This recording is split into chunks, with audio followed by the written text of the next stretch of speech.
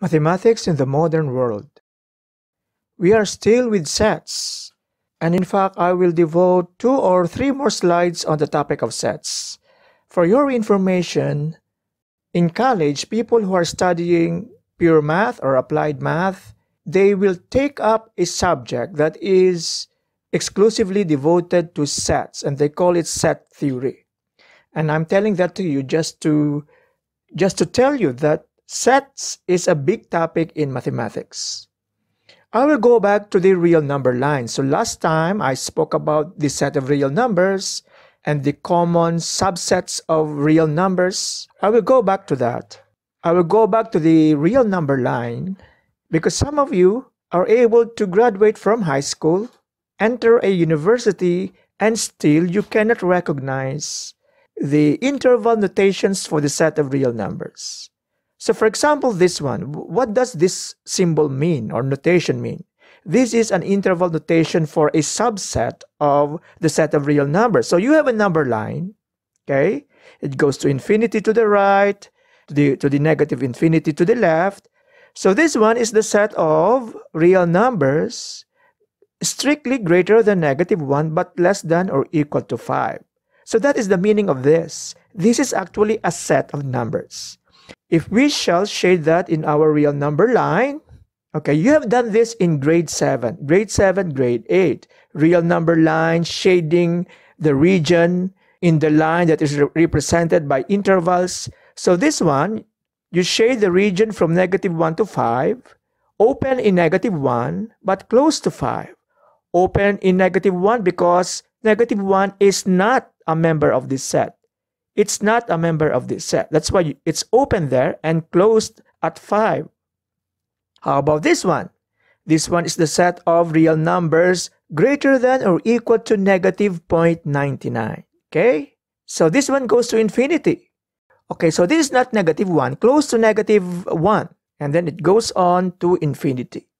You do not put a bracket after infinity. Okay, so that's not how you do it. The parenthesis or the symbol closing the infinity symbol is always an open parenthesis.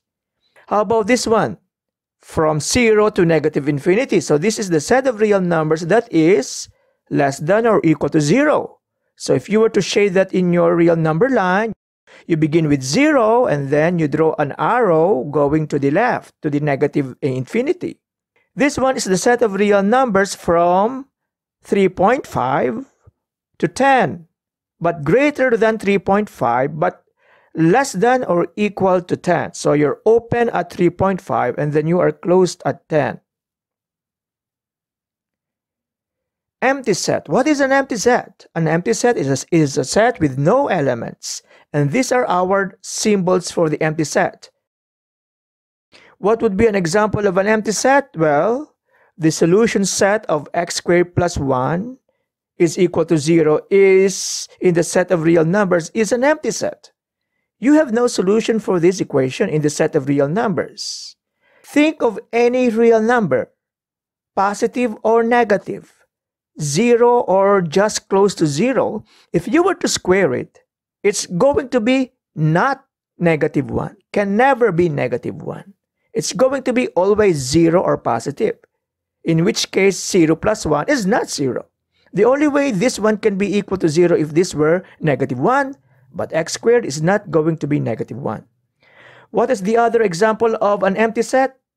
Your love life is an example of an empty set. Okay, finite set. What is a finite set?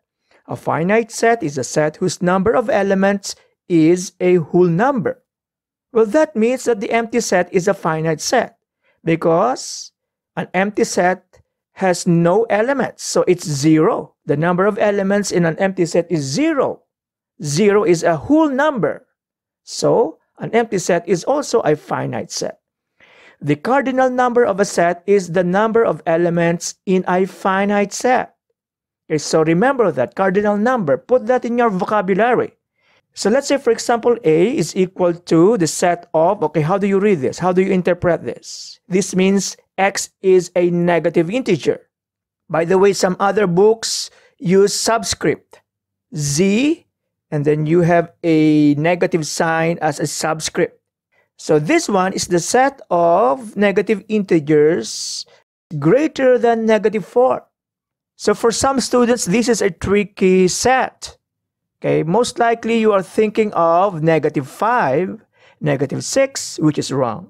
-5 is not greater than -4 because -5 is to the left of -4. Okay, so in fact, the elements of this set are -3, -2, -1. All of this, each of them is greater than -4.